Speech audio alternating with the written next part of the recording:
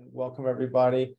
So very, very excited to have the next speaker in our Curated Urbanisms in a Drawdown lecture series. And as you've seen from our past speakers, we're including sort of broad spectrum thinking about the built environment that includes experts in disciplines outside of architecture that work directly with architecture and influence architecture in meaningful ways. And so with that, I will introduce Kate Kennen briefly.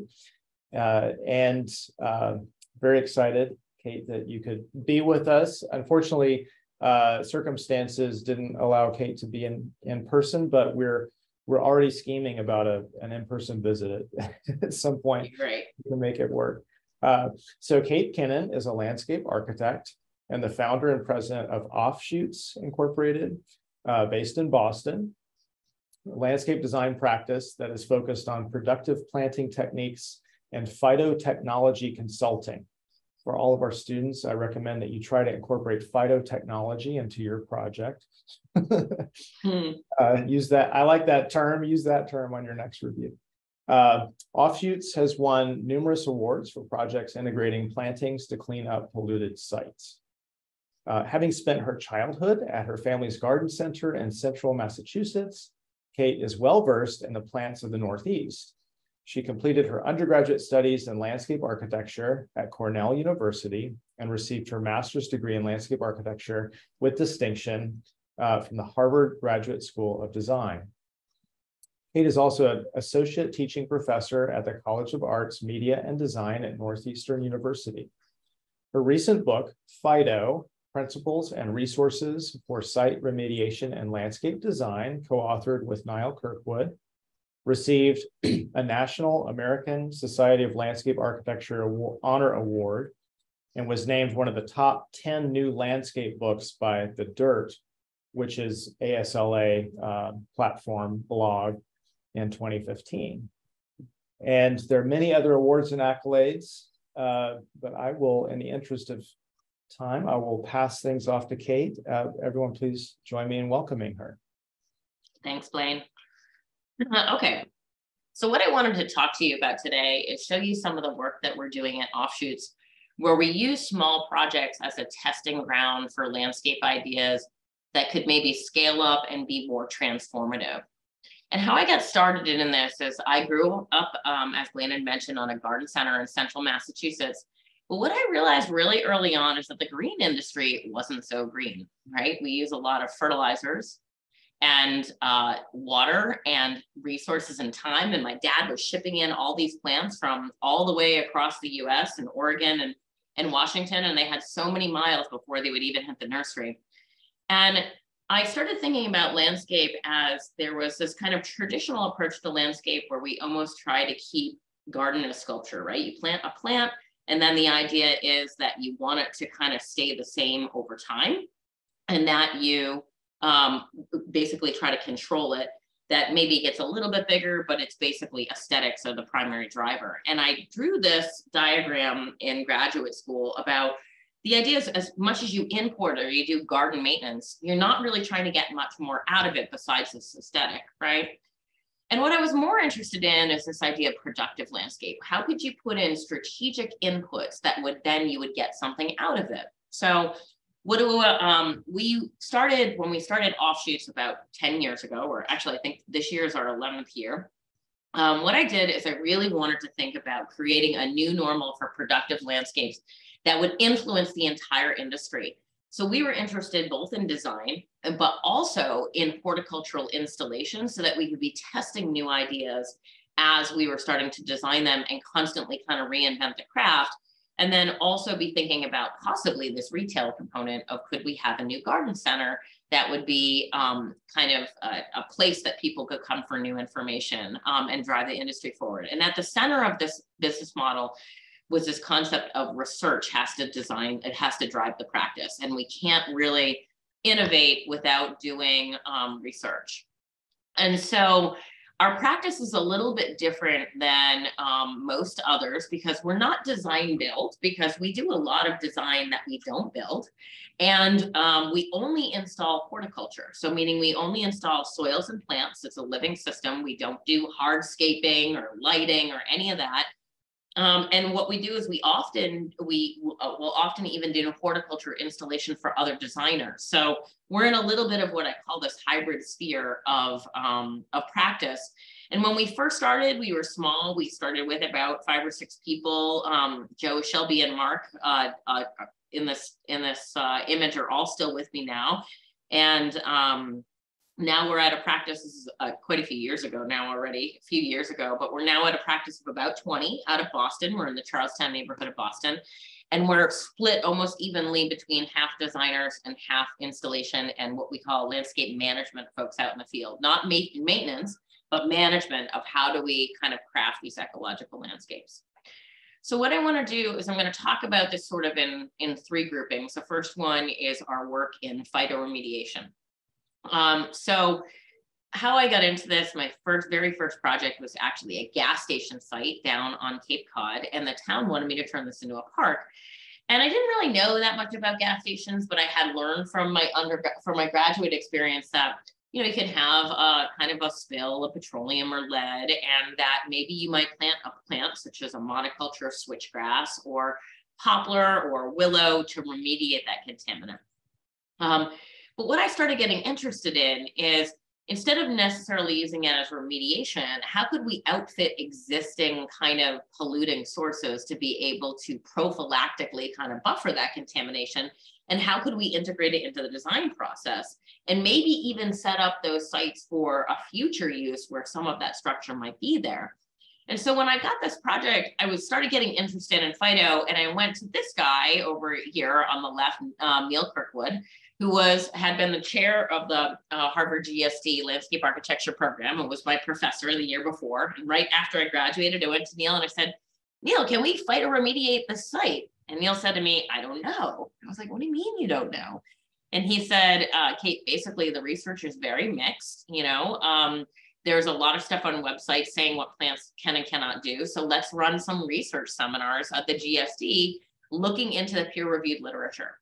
So that's what this picture is. It's a picture of, we ran 3 research seminars at the Harvard Graduate School Design, looking at the peer-reviewed literature of this, and went to a lot of conferences and a lot of phytoremediation sites.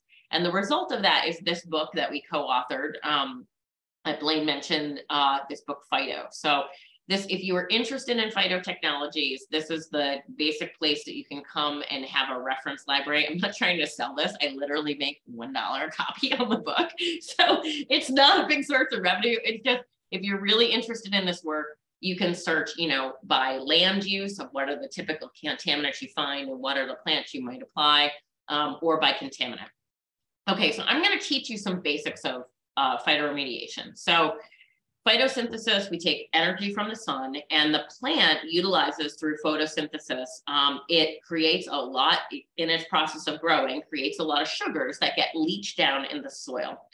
And that creates this rich rhizosphere effect, right? We have 100 to 1,000 times more microbes in the soil underneath the plant than in regular soil alone, because of these phytochemicals released by the plant and also these sugars that are available to them.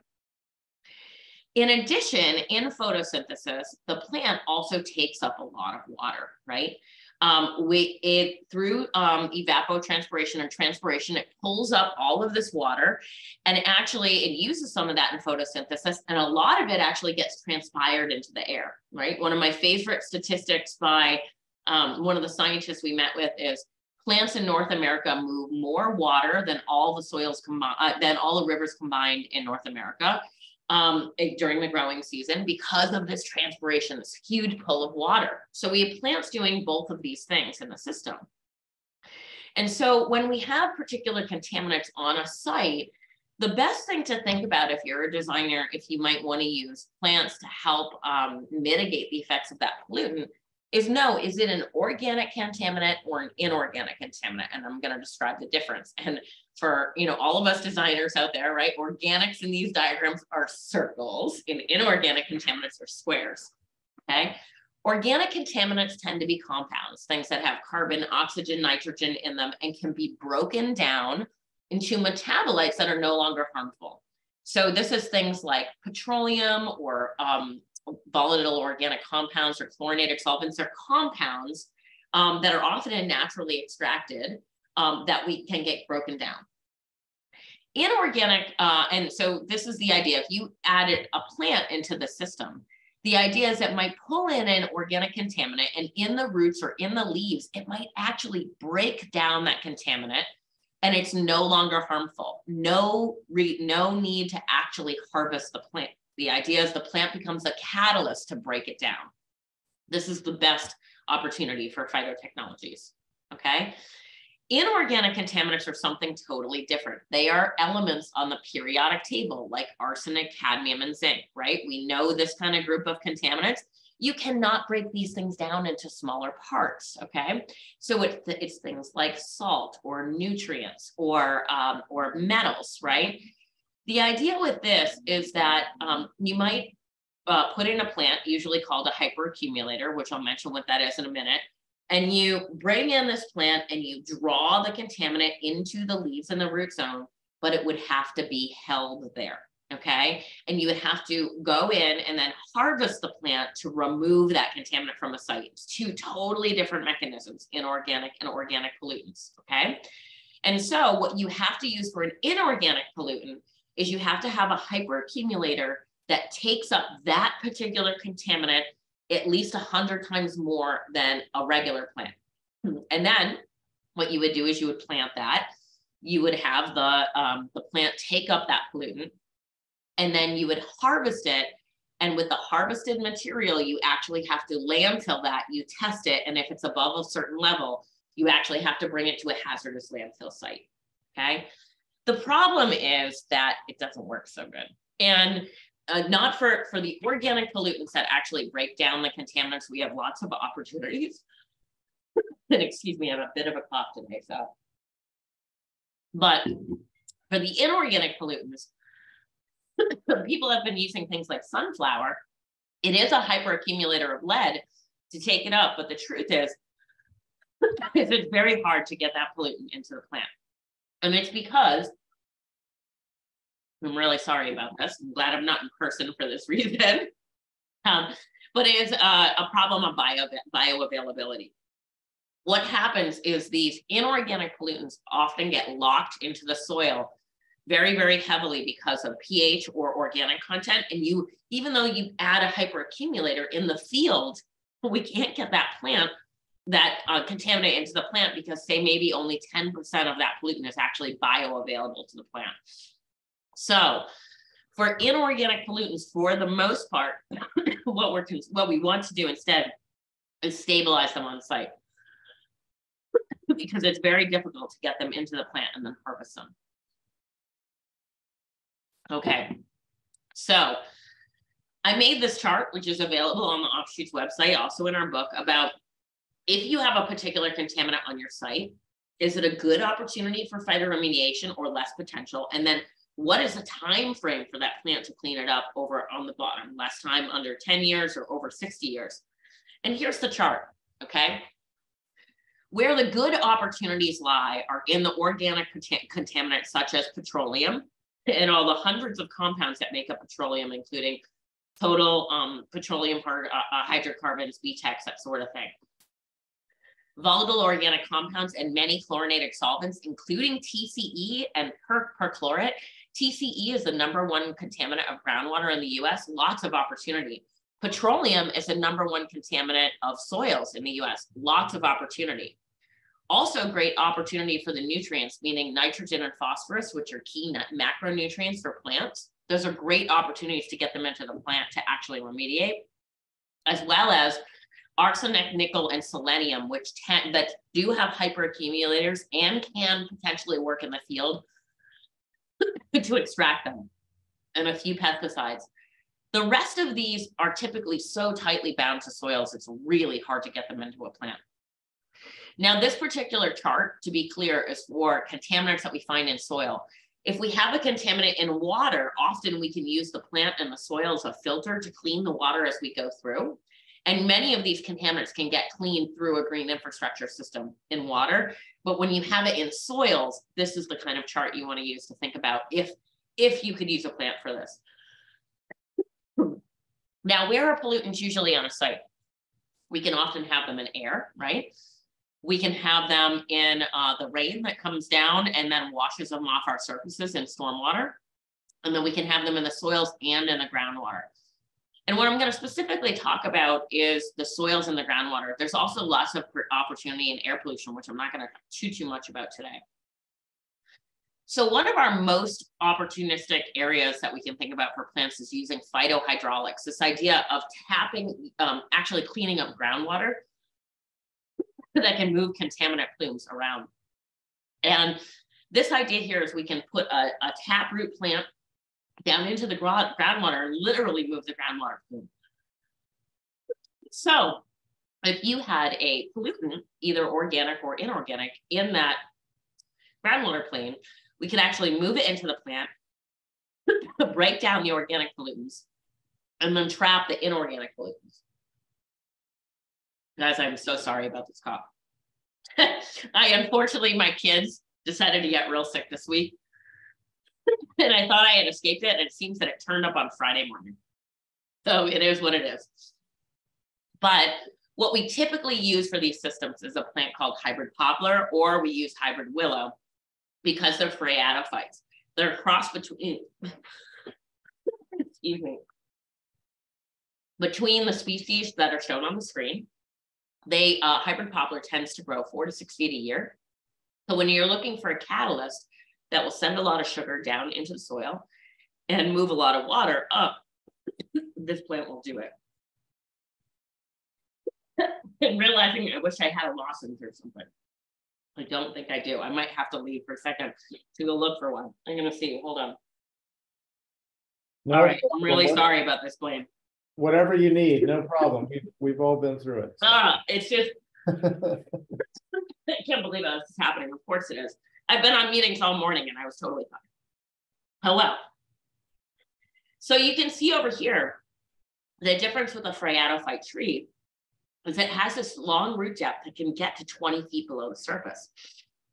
So a hybrid poplar or a willow could do that, whereas a regular tree only has a root depth that might only be 2 to 3 feet below the surface. Prairie grasses like switchgrass are often used for this because they can have root depths up to about 12 feet as well. The other reason why poplar is used all the time is because its transpiration rate, right? It moves so much water, more than other species. A 30-year-old poplar can move up to 200 gallons of water a day. And a lot of the actual degradation that's happening is happening in that root zone of the plant. The plant sends out phytochemicals that attracts a certain kind of bacteria and fungi and microbes to the soil that help break down that petroleum and use it as a food source or one of those organic contaminants.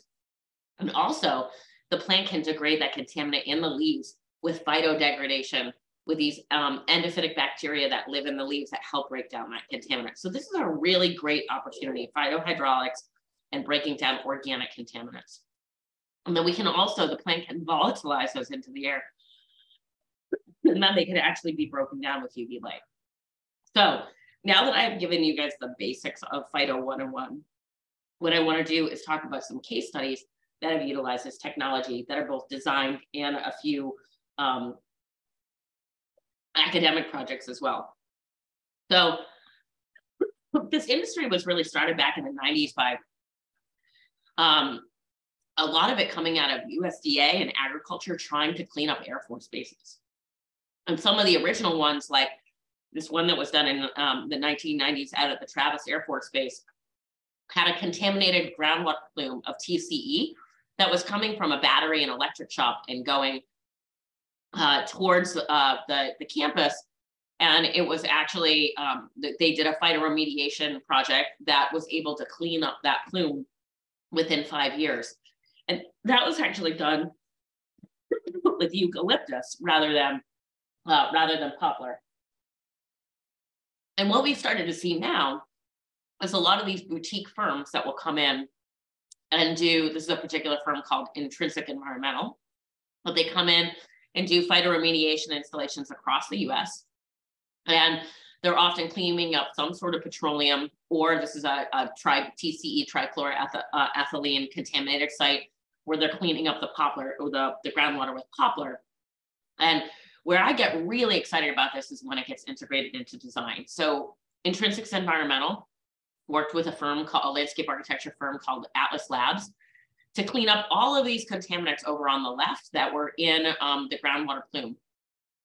And what they did is they had several decades of what they typically do is they go in and pump and treat to clean the groundwater. And it had little change on the total effects that were the total groundwater contamination. And so what they decided to do is when a new corporation came in and bought this site, they decided to bring Atlas Labs, the landscape architect, brought in Intrinsics Environmental to say, can we do this with poplar?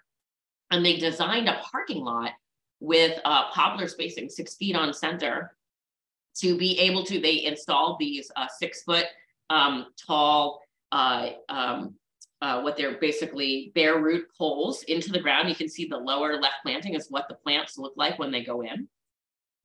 They inoculated them with endophytes that they have found in the leaves to break down even more of the TCE and these other contaminants that they're finding. And then this is what the project looks like on the left as it starts to go in. And then the project three years later on the right.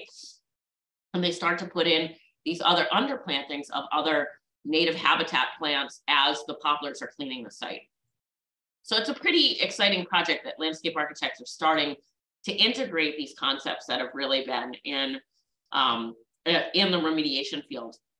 And so here at Offshoots, I'm going to show you a few projects where we've started small and scaled up these ideas. So one is a residential project in Cambridge, Massachusetts. On the left-hand side of this is where you see the poplar buffer.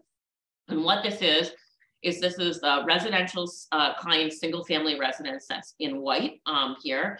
What we knew is we do a lot of projects that we call PHYTO light, meaning we don't want to test the soil or the groundwater because the truth is the client doesn't necessarily want to be on the brownfield superhighway that they have to clean it up by EPA standards, right? But we suspect there's contamination. When we went to the site, heavily smelled like petroleum, and we tested the soils in this plot right here and knew where the remediation planting is and knew we had high levels of lead. And we had this groundwater plume moving from an industrial area. We checked where the groundwater was moving by looking up groundwater maps, and we realized the petroleum was moving underneath the surface within 5 to 15 feet below the surface of our new park. So what we did was we installed a poplar planting that this went in bare root. Our team installed it. This is the planting after 3 years.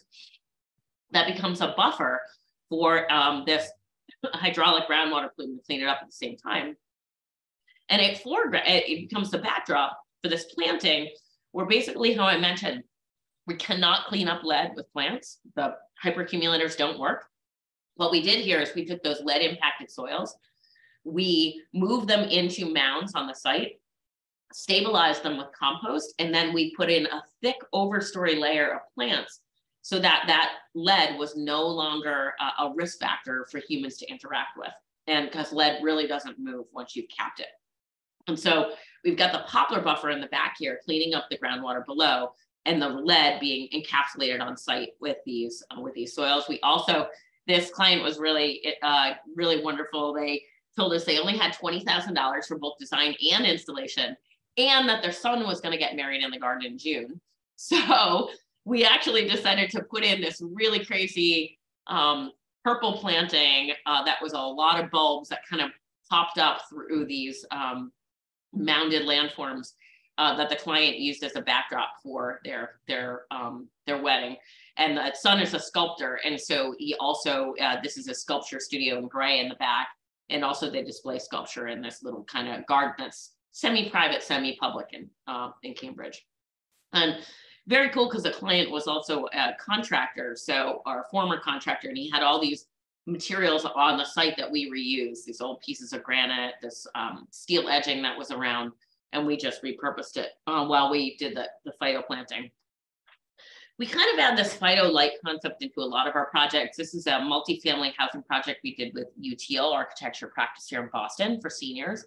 when we got out to the site again, we realized that it smelled like petroleum almost when we were at the construction stage. And when we started looking at the aerial, there was an automobile repair shop that was really right adjacent to our site.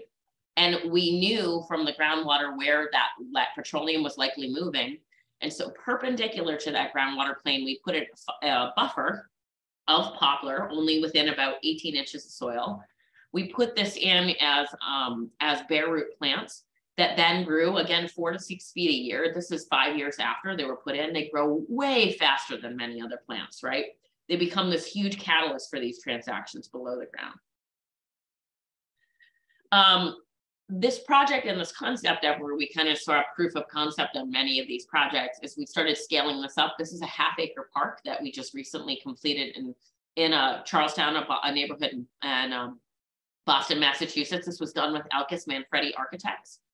And what this is it's a half-acre in older industrial site. The Hood milk bottling plant was here on this site originally, and you can see the smokestack here in the upper right. But we also realized not only did we have the Hood milk industrial contaminants in the soil below, but there were all these groundwater monitoring wells around the site that had high levels of both TCE and petroleum in them. We mapped the groundwater, realizing it was coming from the right over to the left towards the west, and it was going to bypass our site. But we also knew we were in the air pollution contamination zone from 93, the north-south corridor in Boston, with this elevated highway that within 200 meters of highways, we know we have much higher levels of particulate matter that cause asthma and cardiovascular challenges for the populations that live in that area. And there's some big studies in Boston at Tufts University that show this 200-meter buffer outside of these elevated highways having these much higher factors.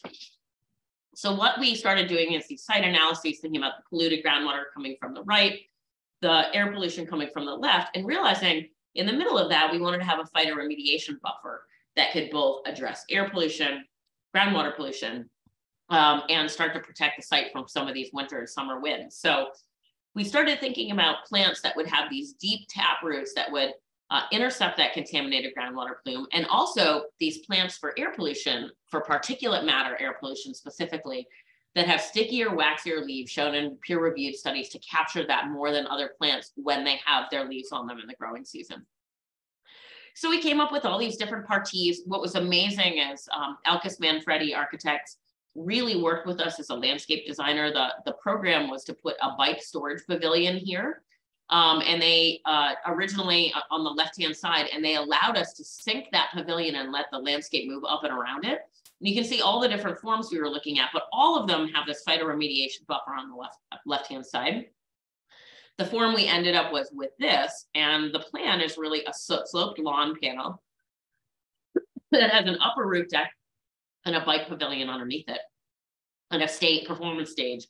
And in section, we put on 5 feet of soil onto this, this bike pavilion, that we would able to get these trees very high in the air to be able to block the air particulate matter. But then on the back side of the pavilion, actually be able to clean the groundwater with these deep-rooted trees. So this is the project. You can see up in the top, this is our what we call our coastal ledge, or our air pollution buffer that's up above. And then you can see this at night. You can see the elevated highway that's behind. And the idea here is that the plants down on the lower part are the ones with the deep tap roots that are going to go down and cleanse the groundwater. And the ones on the top are these air particulate removal species. And if you guys want to see, again, particular species by contaminant, there's just lists of plant species in the PHYTO book that might be helpful. The other concept behind this is that we were trying to use 90% native plants with this concept that we wanted to disperse seeds into the urban environment to have things that we wanted to be there. So instead of just having invasive, spontaneous urban vegetation move into our marginalized landscapes, we wanted this to become a seed source to spread other seeds into the community, especially with the rail line and the elevated highway right behind our site. So we created these plant communities, really thought about visual interest and what different color would happen over time. All of the phytoremediation plants are underplanted with longer living species that will come up to ecologically make a different plant community over time. And they're underplanted with these meadows for pollinators that are very, very specifically targeted to make sure we have something blooming at all times with specific color ranges. And we really carefully mapped what the Charlestown community was kind of doing in different times of the year. And we really made sure that the horticulture component became this kind of iconographic piece that people would draw people to the area. So we have this kind of display of 30,000 bulbs that comes up in the early spring to draw people there. And our horticultural installation team installed this where, you know, we were really starting to create these groves of aspen and this coastal ledge plant community that was, we had 5 different types of soils because these plant systems are living systems and often people don't match the soils or irrigation requirements really closely with the plant community. And we were really trying to create a plant community that would thrive over time and not need a lot of maintenance. So this is us creating in all our plants and coming up with our community swaths out in the field. You see, we put in the plants really, really small where we're able to kind of grow them on, and we want the plant communities to morph over time. And one of the kind of architectural things that we did here is have very, very strong edges on the design, these precast concrete curbs and things, so that our plant communities could be very loose and move around. Because we often find that people don't like these sort of messy looking landscapes, right? So that's one of the ways that we were able to capture that. The other thing the project does is it thinks about the new development that might come in over time. We calculated the amount of stormwater that would be created if there were a new building constructed adjacent, and we captured that amount of stormwater underneath our tilted lawn and dug out the soils in that area so that they were cleaner, so we could send the water for that, have a place for the future of that stormwater of that building to go. And our streetscape in the front is a bioswale that picks up and cleans all of the water that runs off of the site. Here's kind of it in this area. The other thing too is, you know, people often are like, well, where does form come from, right? Because this was an old hood milk bottling plant, we got excited by the form of the original hood milk bottle and used that to translate into these morphed, curved, like boomerang forms and benches that morphed from you know, a bench into a curb, into a stair. And the history of the site, you know, isn't there so, you know, doesn't hit you over the head per se, but we used it to kind of inspire, create some new forms. And this, you know, universally accessible ramp weaves through the whole landscape. This is one of the beauties of having an installation team is we did a lot of mock-ups, both in terms of form and the size. We were mocking up our monumental stair to see, could we do these big long stairs with only, you know, 5-foot risers, and we kept adjusting till we found the perfect dimension. We spent a lot of time on the lighting, having this kind of downcast lighting that wouldn't illuminate the night sky, but really emphasize the forms as well. And you can see this little kind of gem of a pavilion that Elkis designed that really kind of emerges out of the landscape form below. And really anchoring on that hood milk tower. So we're really starting to see excitement about this project. It's been built, it's been installed about 1.5 years, and now Offshoots is continuing doing that horticultural maintenance as we go forward. All right, so moving into talking a little bit now, transitioning from phytoremediation, really to talk about water cleansing. We do a lot of work in water cleansing, especially along the Charles River in Boston, that has a very big watershed. This is the Charles River up on the top of this with its watershed dashed around it. And the problem with the Charles River is it had, you know, D water quality in 1995. And then we separated our storm sewer and our sewers, our storm drains and our sewers.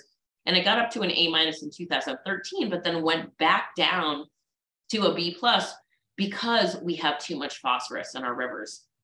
And what's happening is many of the roadways that are around the Charles have flushes of nitrogen and phosphorus that get into the river.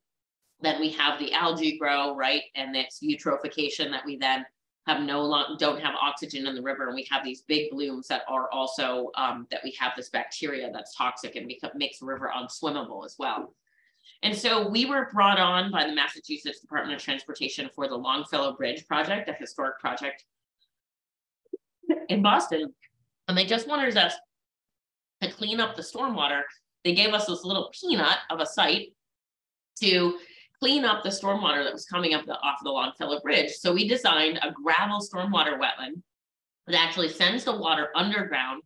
The water never comes to the surface through the plant roots to remove the phosphorus from the planting.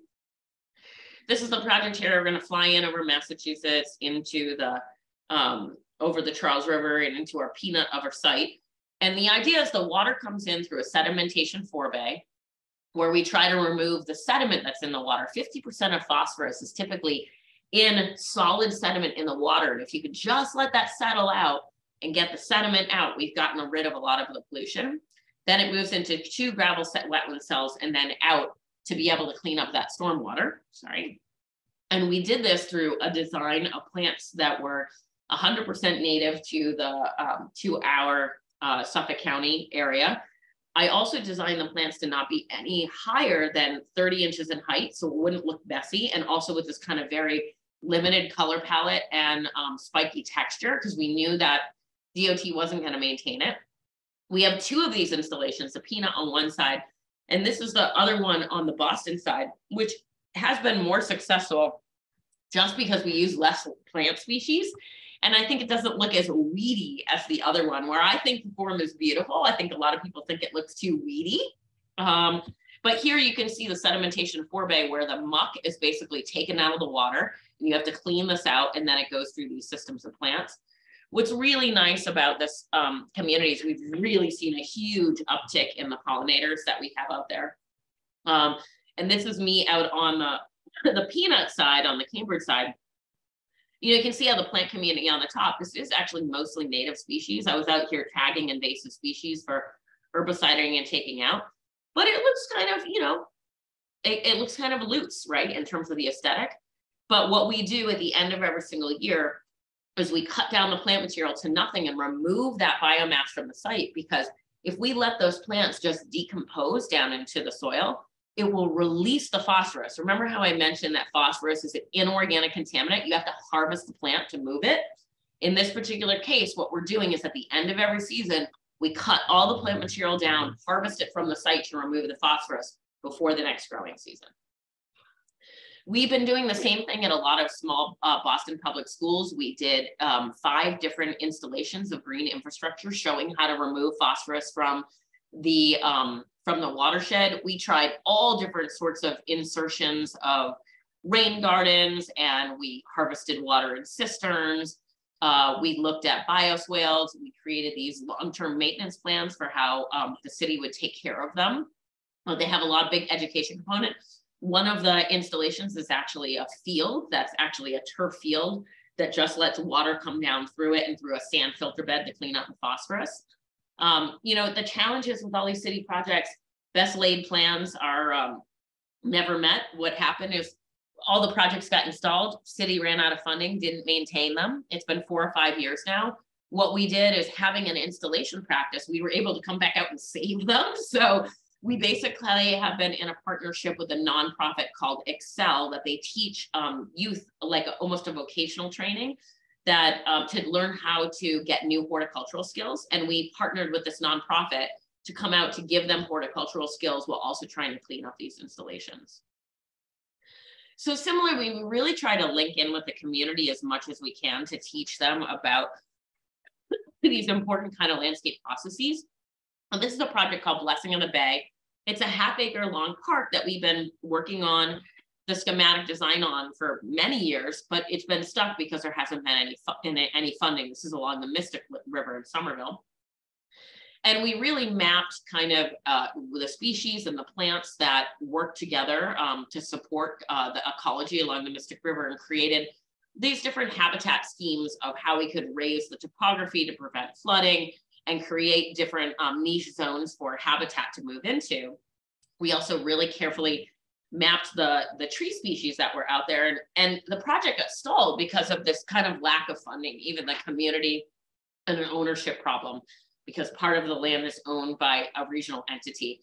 And since it was stalled, what we've been doing is doing all these small interactive projects with the community to help kind of push it on its way.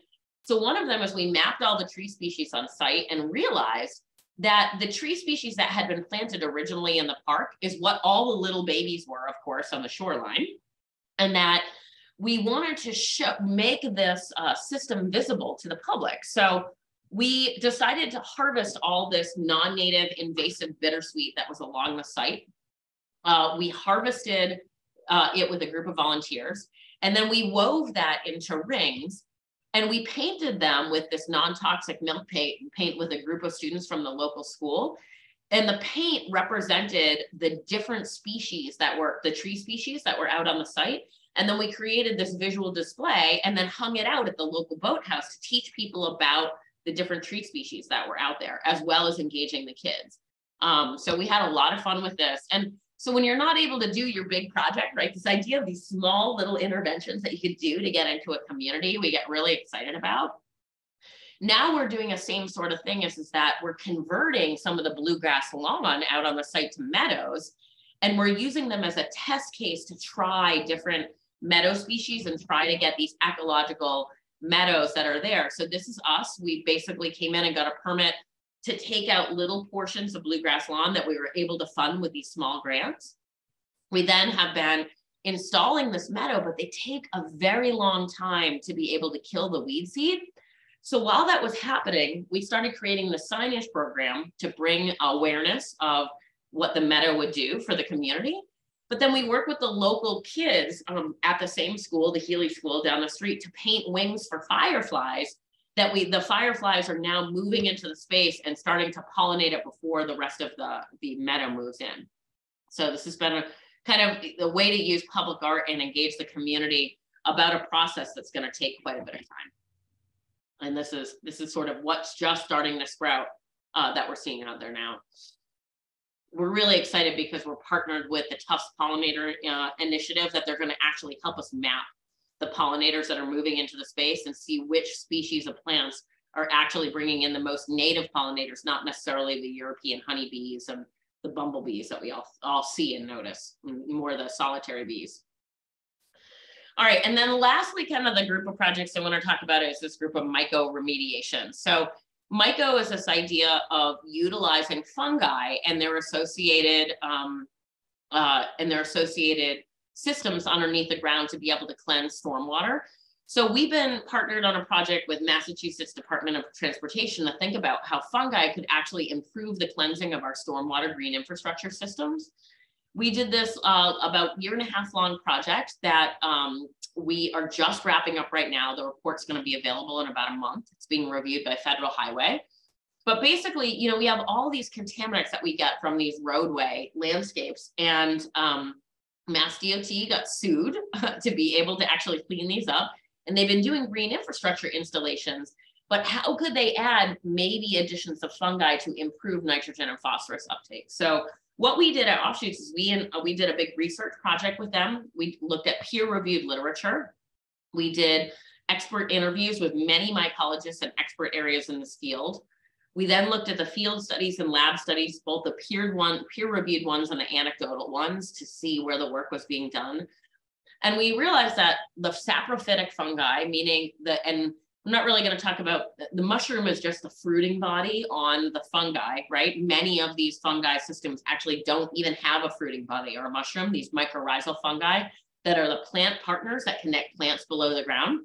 And the saprophytic fungi are the ones on the left that do have fruiting bodies and decompose wood structures. So those are the two main categories of fungi that we found that have opportunity here.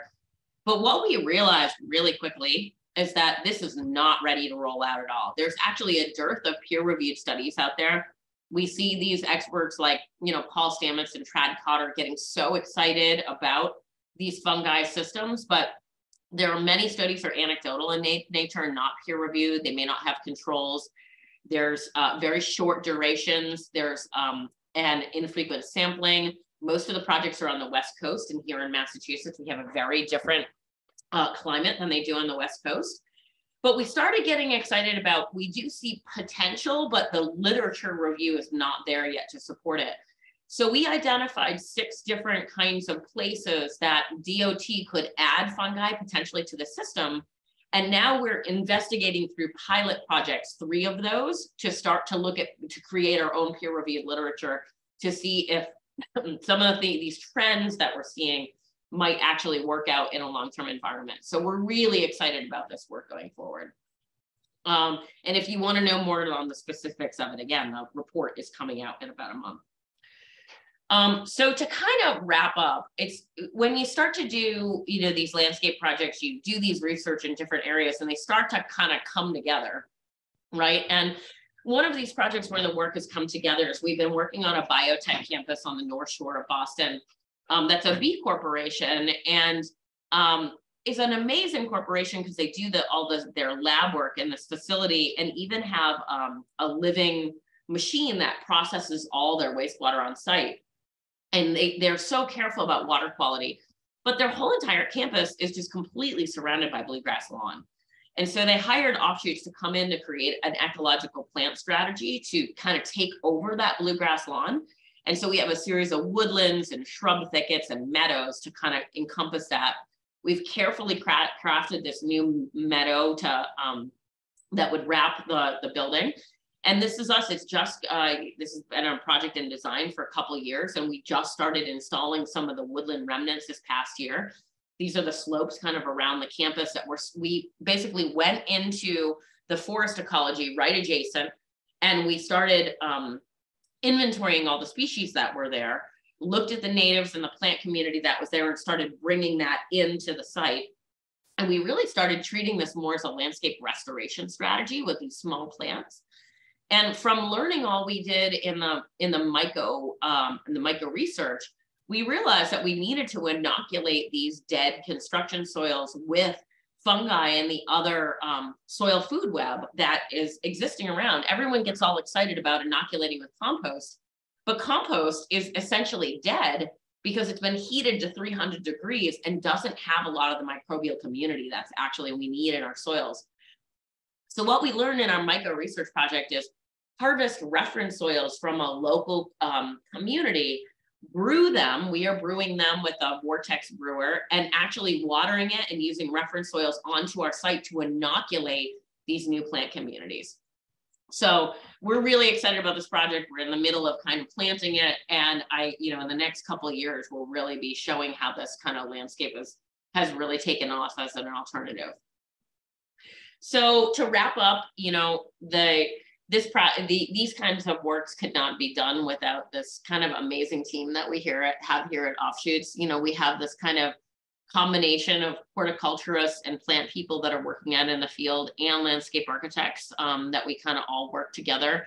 And it's really fun kind of getting your hands dirty and working out there. But I really find that landscape changes over time, right? It's so different than architecture because we don't just design something that is going, architecture can morph and change too, but it's more static than landscape, right? We want things to evolve.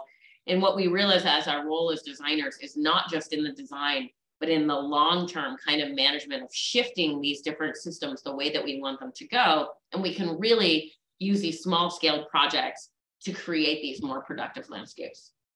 So with that, I think I will end, and I'm happy to take questions. This is my contact information for anyone who wants to get in touch. We have a lot of information on our website at Offshoots and also on our Instagram page.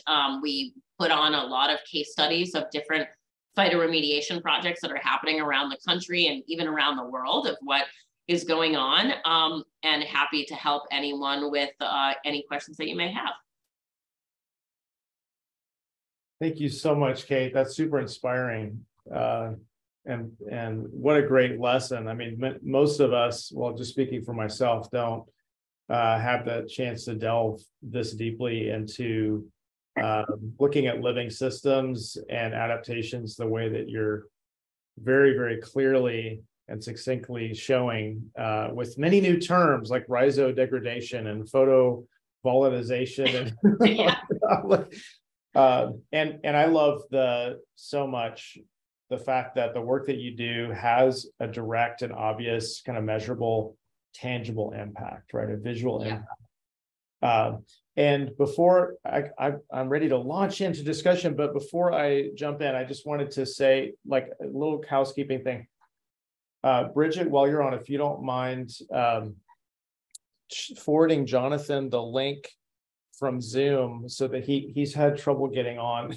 So he was going to be in the space with us to join. He had the same problems I had earlier trying to log on. That would be helpful if you don't mind doing that. Sure. But we have, for folks that are here, in the webinar space more broadly, please feel free to add your questions in the chat or the Q&A.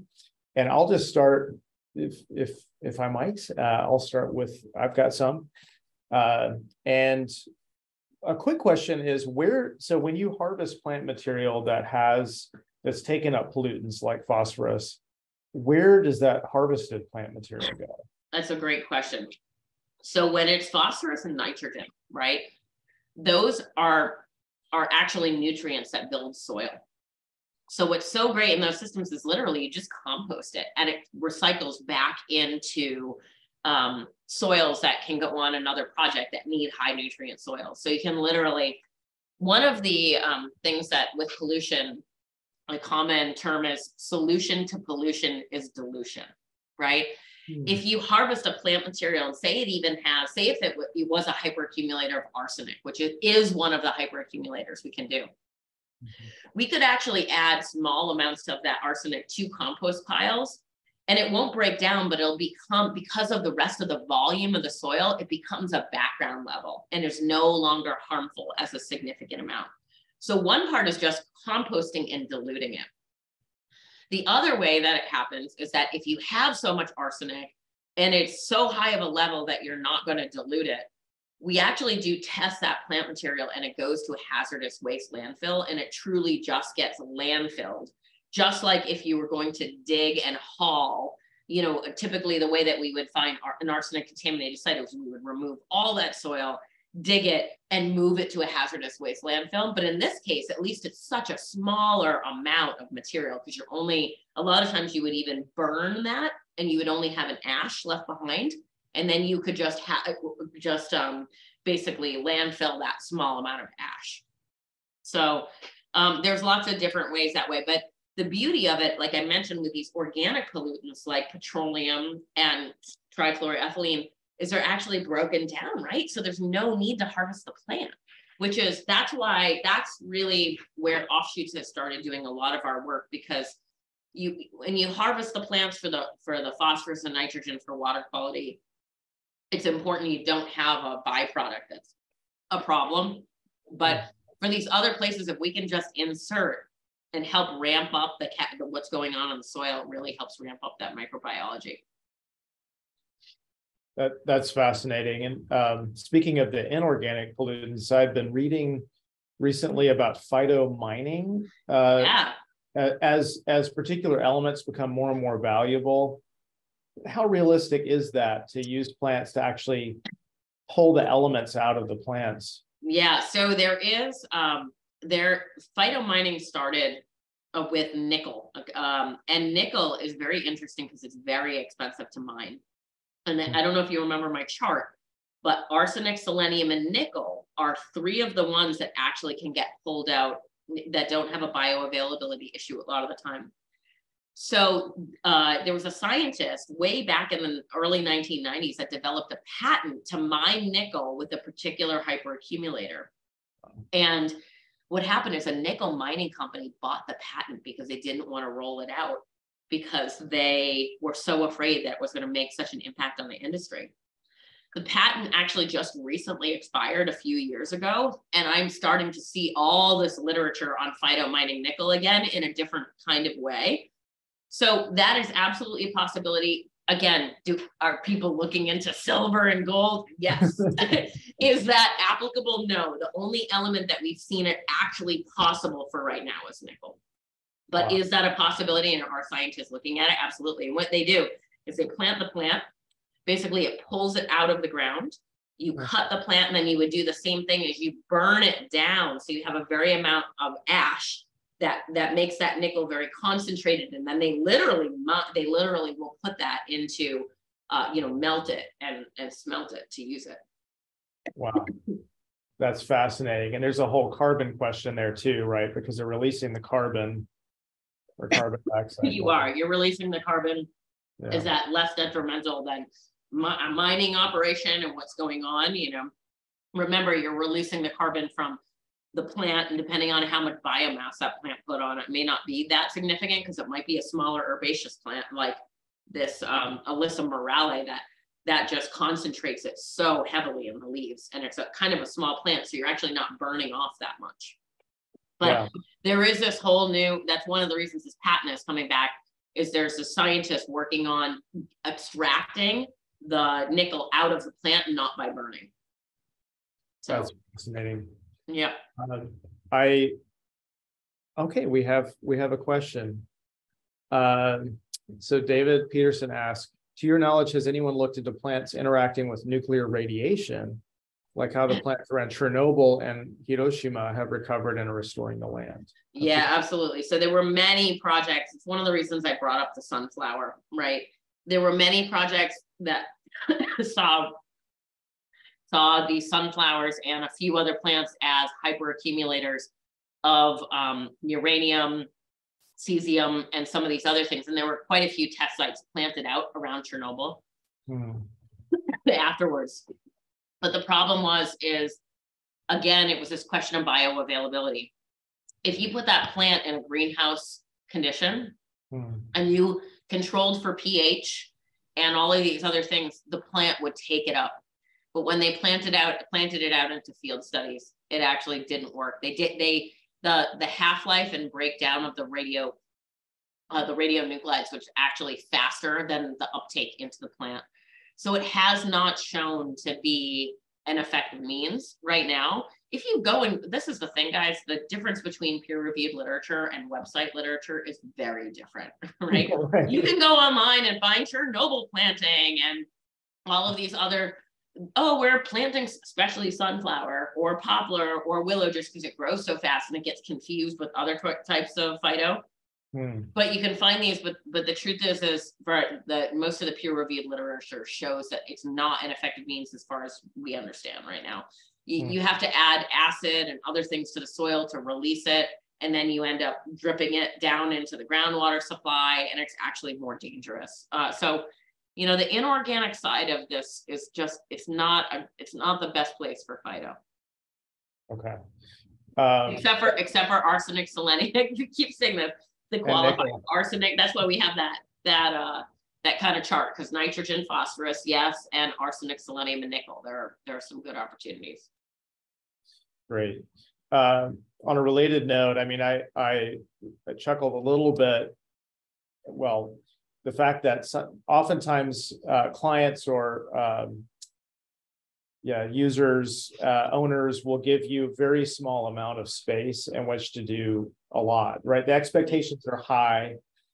The resources, or at least the physical space resources, are very low. And just thinking about your original diagram when you were in school about kind of like doing the most with the least to have the biggest impact. And I'm curious, Kate, about how you measure that impact. There's certainly the visual measure. I mean, the projects are beautiful, right? And you can see these beautiful species growing, but I'm just curious about like how do you actually test? Yeah. No, it's a great question. So like I mentioned, if we're thinking about habitat improvement, right, we often try to partner with a postdoc or someone at a school to help us measure these things, because a lot of the times they're looking for research projects, or we can offer a small stipend to do that. So for example, that Tufts Pollinator Initiative is one that it's a postdoc student that has a big range of research studies in the Somerville area, and they're going to help us do these bio blitzes to measure what plants are attracting things, right? So we try to do that. When it comes to our contaminated sites, like I say, I call our projects Phyto Light a lot, because I really believe that they're working, but I don't know, because the truth is the clients don't want to test those sites. Oh, okay. So when we do get a client that can test a site, we get really excited, but people don't want to find contamination a lot of the time. So, you know, that is a tricky part of it. When it comes to water quality cleansing, we do a lot of like input and output testing, the same sort of ideas that, you know, you can run a study. So for example, with Mass Department of Transportation, you know, can we consider running studies to look at the inflow coming in on the pipe and then the outflow of the phosphorus? We've been talking to them for a lot, quite a bit of time, because again, the challenge is people don't want to know if it's not working. So there can be a challenge there, but we have done some inflow and outflow testing on projects, but it's always with an academic partner. And so one of the great things in being at Northeastern now, I was at the GSD before when we were doing the research seminars, and now being at Northeastern is, you know, having these partnerships with scientists and other people that might be interested in actually looking at the work when it fits in with their academic work already. So it's, I think finding the academic partners and being able to offer some funding as part of that and building that into your project as monitoring is important. That's great. I was just thinking about the kind of broader aspirations of the work. I mean, there's clearly so much need, right? The world is sadly very contaminated with all kinds of things, air, soil, and water, and needs this work. It's so significant. And I was thinking like at scale. So imagine sort of dreaming big, right? At scale, what would it look like? I'm thinking about how, for example, there's been discussion about how we're redesigning landscapes, human society, are sort of redesigning landscapes intentionally or unintentionally around products and buildings and the things that we're doing. Thinking about managed forests, right? So-called managed. I love that word, but right, you know, that we're actually changing what those landscapes are based on the products that we want from them, like buildings and food and things. But imagine, let's all imagine if we're changing the landscapes in a similar way, but specifically about remediation, right? Like, what does a sort of global PHYTO project look like? And then how might that change ecosystems broadly? Yeah, it's a great question. I really, so the thing about PHYTO is it takes time, right? And part of the problem with, when I first started doing this research, I thought that I was going to have so many PHYTO projects and people are going to come in and do this. But the problem is, because it takes time, most of the sites, by the time it's come to the landscape architect, they want to flip it and turn it into a piece of development or a project. So you don't have time for the plant to act, right? So if these things are going to be scaled up, it has to be what I would call a holding strategy, right? It happens while the ground is marginalized or things are fallow and we're not ready for it to be pretty. So I get real excited, you know, early on when Chris Reed was doing the work in Detroit, we talked about this idea of how do phytotechnologies start to come in early on in a phased approach and then start to get harvested and moved on. And the other thing too is these plants tend, because they grow so fast, they tend to be pioneer species. They're the species that would pioneer a site first, grow really fast, and then their life cycle is gone afterwards. And you have to have these other longer lived species behind them if you want it to turn into something else later.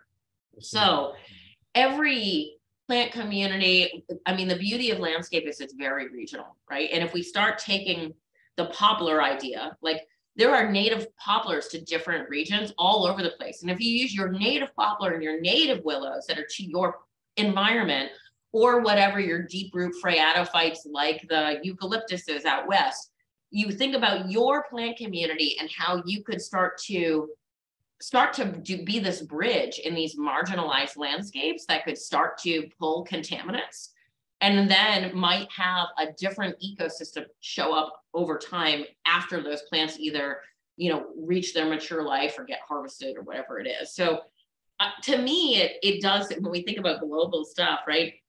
I just think this opportunity for marginalized landscapes, like what could we be doing in these sites as they sit vacant and fallow, or the slices in between the roadways, or the, you know, these sort of, I just keep saying the word marginalized lands, but I think that's a good way to think about it. But it can be done so cheaply. You know, PHYTO, when it works, is 10% of the cost of digging and hauling, 10% of the cost of if you're doing groundwater pump and treat and removal. So they can be so cost effective when they're useful. It's just that so many people think, oh, I'm going to remove the lead, I'm going to remove the I'm going to remove the cadmium or the zinc or the chromium, and they just don't work in those circumstances. So you just have to kind of know when to know that there's a good opportunity there. And then, I just see it as a fit. I think it's more important for planners, honestly.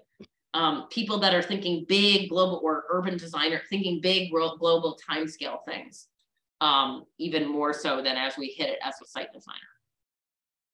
That is really, really important information. I'm glad that you're sharing all of this. I was just thinking, originally we were talking about how we would love to have a landscape architecture program here at UNC Charlotte. We don't, and to have that significant knowledge about site, about plantings, about landscape design, et cetera, kind of infuse the culture of what we do here. And so this is all the more valuable for that. But I'm wondering if you have thoughts for our students that you would share, like what would your guidance be to our students about how to learn more, in addition to reading your book?